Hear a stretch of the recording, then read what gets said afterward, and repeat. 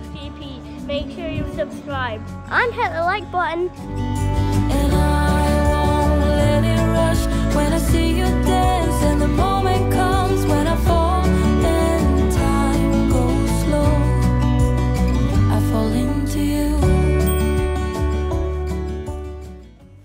Hey guys, we're out here in the good old US of A in California, aren't we? You saying hello, Ashley? Hi. So we've spent the last 11 days out here, or at least we're spending a full 11 days out here, and part of that is the ag show at Tulare, and we met a bunch of you guys, and you completely blew us away, didn't they? Amazing people. Unbelievable. You really touched our hearts.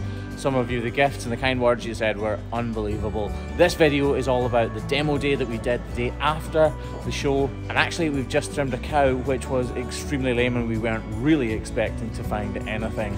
So this video is all about the demo day at a farm nearby Tulare. Like Campbell said in the intro, this is the Hoof GP. As you're just about to see, we had a good 10 or 15 trimmers out to see the demonstration, and a few of them had a few observations of their own. Hey Graham, you're a little bigger in person than you are. Looking at you. Not that side. I'm talking about your shoulders and your strong back. In all seriousness though, what a great bunch of people to spend the day with. I seriously enjoyed showing off the capabilities of the KVK, and actually it feels like I'm helping people out, showing them what this thing can actually do and how much easier it could make their lives. I don't work for KVK and they don't ask me to speak well of their machines ever. They're a fantastic company, and Keith, the sales rep from the USA, mentioned he was doing this demonstration and asked if I would like to do it. I'll be honest, I completely jumped at the chance because last time we were in the States, we absolutely loved it, and I'm very glad to say that this trip was no different. Trimming these gorgeous little Jerseys and big Holstein cows out in what they called winter but we would call summer was an absolute pleasure, and it helped massively that the cows behaved fantastically and the feet weren't all that bad, although there were a couple of little surprises in amongst them.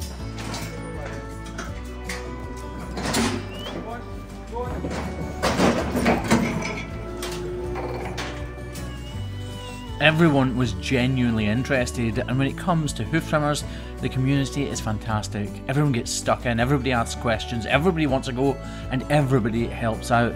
And this day was absolutely no different whatsoever. As you're just about to see, a couple of the guys jumped on the chute so that they could trim a few animals themselves to see how the foot position was themselves. I'm sure you guys who work in offices, coffee shops and shops around the world agree with me. It's all about how good the foot angle is when it comes to buying a crush. I have a Riley built. It's a layover. Yeah, layover, yeah. Just mounted on my truck. How'd you find that? Well, actually, I did training in Minnesota with some guys that work for Riley built. Wow, okay. So they trained me, and then I bought a truck from them and drove it home. Yeah. Wow, that's a fast transaction. Yeah. Everyone has their own preferences, and people learn to trim on different styles of chute, or crushes as we call them here in the UK. I really don't mind what people trim on. What I do mind is how comfortable the cow is, and the end result you're able to produce. If your crush or your system can produce that, then I'm all for it. During the day, it's not all about me showing what I can do. It's absolutely nothing like that whatsoever. It's a conversation between trimmers, hoof trimmers, farmers and vets about what they would do in this situation, what they think of what I've done, and what we could all do better as a collective. But more importantly than that, free donuts were also dished out. Nice. Why is here higher? Yeah, because all of the pressure is going to go through the dorsal wall, we call it here, so all of the structure. It's the same slightly in a horse, so the foot's not sitting on here, the foot's hanging from here.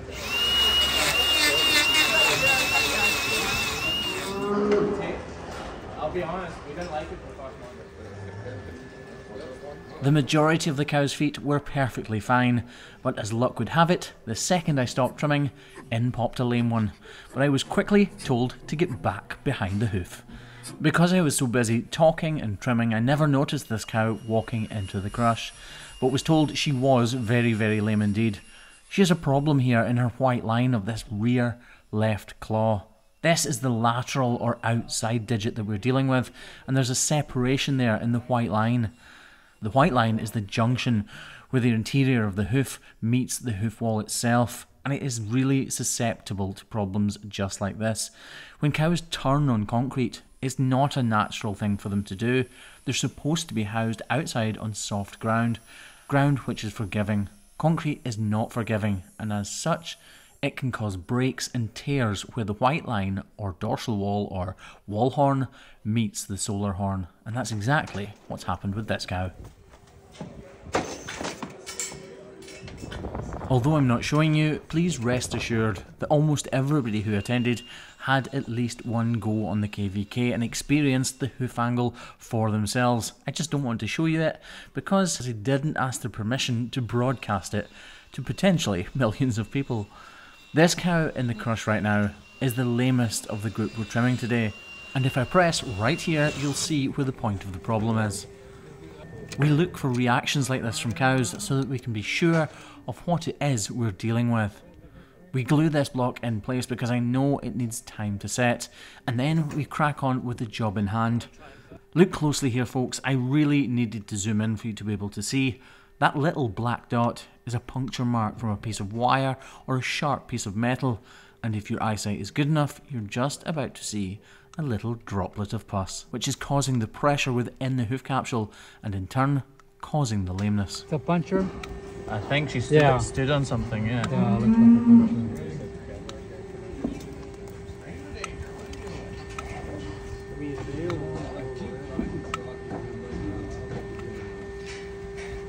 I did say your eyesight would need to be good. If you can see that little droplet of pus in the cavity that I've now carved away, that is what is ultimately causing the pressure and therefore the pain for this poor cow. We need to strip back the layers of hoof horn covering the cavity beneath, and that will most likely go all the way to the corium, which is what you've just seen be revealed.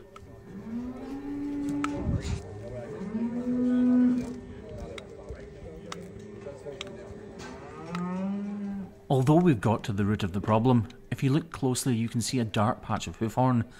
That tells me that there's a cavity underneath that overburdening hoof horn, and that cavity needs to be unveiled.